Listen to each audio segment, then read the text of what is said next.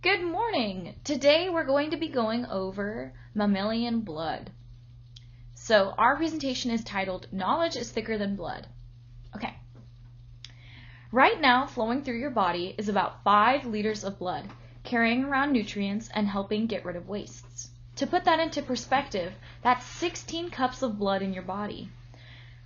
That doesn't sound like a lot, but 16 cups of blood plays a really important role in your everyday life, as well as many other organisms. After many years of evolution, blood has evolved differently for different organisms depending on their needs. As humans and many other animals, we have red blood. But some organisms have developed different colored blood, including purple, blue, green, and even white blood. I'll pass it over to my partner Gabriel to teach you about some blood ancestry.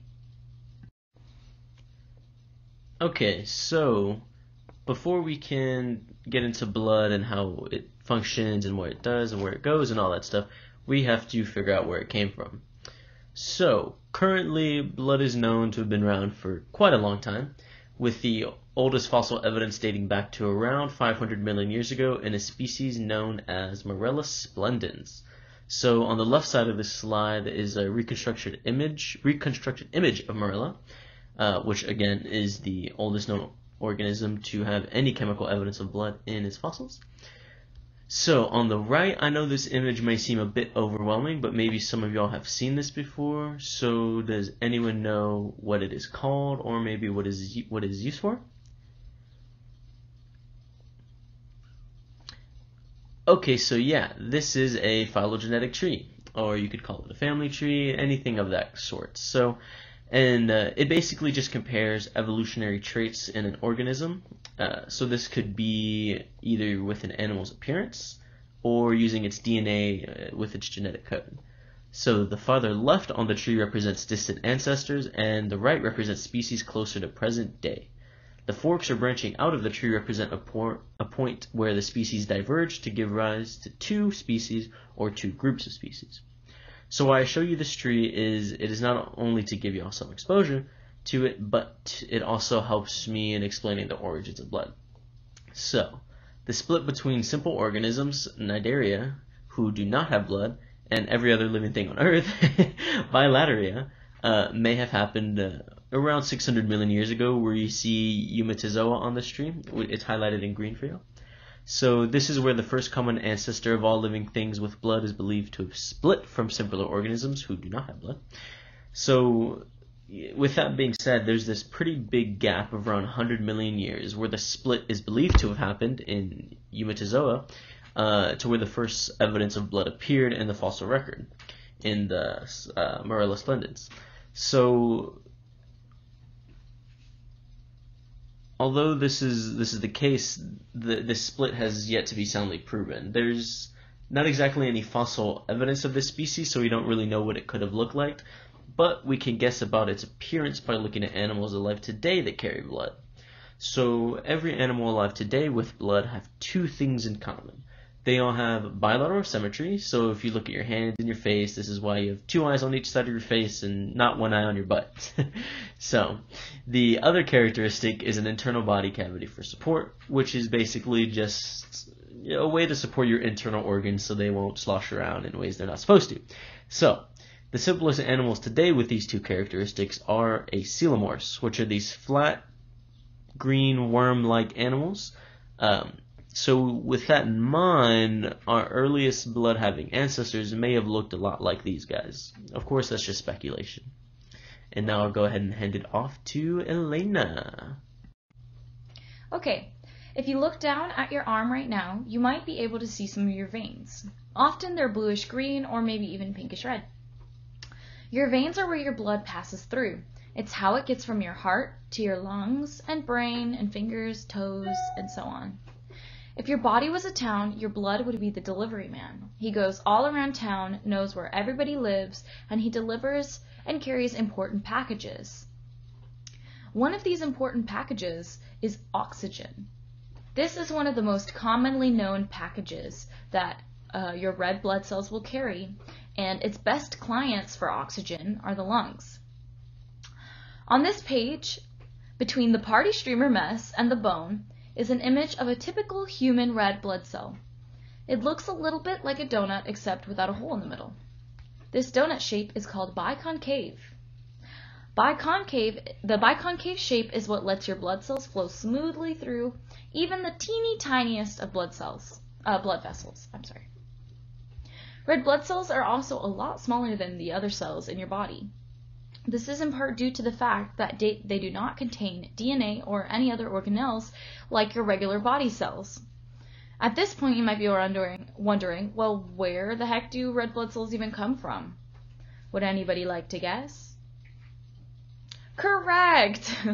The answer is red bone marrow. In the bone marrow is where red blood cells' main component is formed. This one is a little bit challenging, but does anybody know what that protein is called? It's on this slide. It's the red party streamer mess.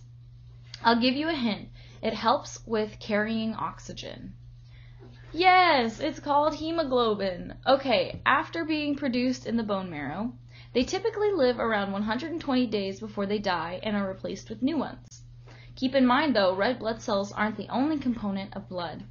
I'm going to pass it over to my teammate Caitlin to go over the other types of blood cells and their important jobs in the body. I'm going to be talking about the functions of the main components in blood for mammals. Blood is a specialized fluid that has 4 main components to it. These components are plasma, red blood cells, white blood cells, and platelets. Plasma is a liquid that is the dominant component of the blood. It is a mixture of water, sugar, fat, protein, and salts. The plasma's job is to transport blood cells throughout your body along with nutrients, waste products, antibodies, and clotting proteins. These include red blood cells, white blood cells, and platelets. Red blood cells are the most abundant type of cell in the body. Red blood cells contain a special protein called hemoglobin. Hemoglobin helps carry oxygen from the lungs to the rest of the body and then returns carbon dioxide from the body to the lungs so it can be exhaled. Blood appears red because of the large number of red blood cells, which get their color from the hemoglobin. There are about 25 trillion red blood cells in the 5 liters of blood in the human body, which should carry up to 25 sextillion molecules of oxygen in the body at any time. The small size and large surface area of red blood cells allows for a rapid diffusion of oxygen and carbon. In the lungs, carbon dioxide is released, and oxygen is taken in by the blood. In the tissues, oxygen is released from the blood, and carbon dioxide is taken in for transport back to the lungs. Studies have found that hemoglobin also binds nitrous oxide. Nitrous oxide is a dilator that relaxes the blood vessels and capillaries that helps with gas exchange and the passage of red blood cells through narrow blood vessels. White blood cells protect the body from infection. They are much fewer in number than red blood cells, accounting for only about 1% of the blood. White blood cells are primarily involved in immune response to identify and target pathogens, such as invading bacteria, viruses, and other foreign organisms. The most common type of white blood cell is the neutrophil, which can be considered the immediate response cell. It accounts for about 55 to 70% of the total number of white blood cells. The other major type of white blood cell is called a lymphocyte, which is then broken into 2 main populations. The first are the T lymphocytes. This type of white blood cell helps regulate the function of other immune cells and directly attacks various infected cells and tumors.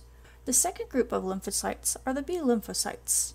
B lymphocytes make antibodies, which are proteins that specifically target bacteria, viruses, and other foreign materials. Platelets help the blood clotting process. They gather at the site of an injury and stick to the lining of the injured blood vessel. They then form a platform on which blood coagulation can occur. This results in the formation of something called a fibrin clot, which covers the wound and prevents blood from leaking out. Fibrin also forms in the initial scaffolding upon which new tissues form, thus promoting healing. Next, I'm going to talk about blood types. There are many different blood groups in the animal kingdom. In humans, blood occurs in 4 main groups resulting from the presence or absence of 2 different antigens. Antigens are surface markers on the outside of a red blood cell's membrane. These 2 antigens are called A and B. So if you have A antigen, then you are blood group A. If you have antigen B, then you are blood group B. If you have both antigens, then you are AB. And lastly, if you have neither antigen, then you have blood group O. Another important antigen on red blood cells is the rhesus antigen. If you have this antigen, then you would be considered rhesus positive. If not, then you would be considered rhesus negative. Because of this, most people have their blood groups described as A positive, A negative, B positive, etc. Canines have as many as 13 group systems that have been identified, but there are only 6 that are most recognized. Dogs can be classified as positive or negative for each DEA, which stands for dog erythrocyte antigen, erythrocyte meaning red blood cell. Horses have 7 different red blood cell groups. Over 30 different factors have been identified for horses. The blood groups are named with an uppercase letter to denote the group and a lowercase letter to designate the antigen. There are a variable number of factors for each blood group.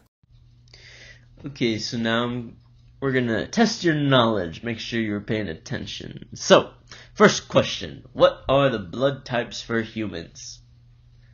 Yes, that's correct. Those are the blood types for humans. Okay, now the next question.